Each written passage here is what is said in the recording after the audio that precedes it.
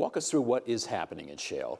Where are we in that longer-term cycle of development, the expansion of the shale industry in the United States? I think people say that we're in inning 3 or inning 4. I mean, this is still a relatively new technology. It's, you know, in 2008 it wasn't there. Then we had this increase in U.S. production that was greater. Just the increase, John, was greater than the production of every single OPEC country except Saudi Arabia. So it happened really fast.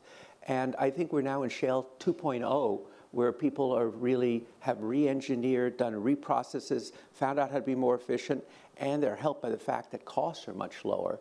So, but the one area of the country, we had our conference in Houston a few months ago, and everybody talks about— This is your big energy conference you have every year. And people talk about the Permian Basin in Texas and New Mexico, and it was like Permania. That's all people really wanted to talk about. And you see this huge amount of investment that used to kind of go overseas and other places is now sort of going into this kind of concentrated area in the United States. Yeah, but that sounds good to me. Is there a reason to be hesitant? Well, it's changed the position.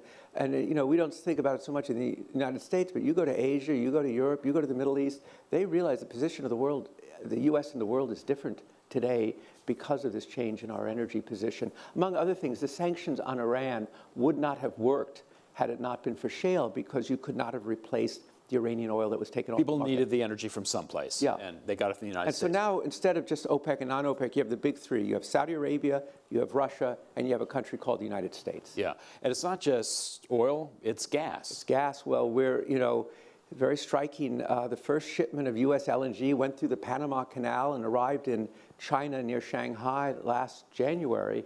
And here's now China buying natural gas from us. Right. So the U.S. is also going to be one of the big 3 LNG exporters in the world as well. Not a bad thing. Could get Western Europe off of Gazprom's dependence on the Russians. It means Gazprom will still be a big player there, but it means there's alternatives, there's competition.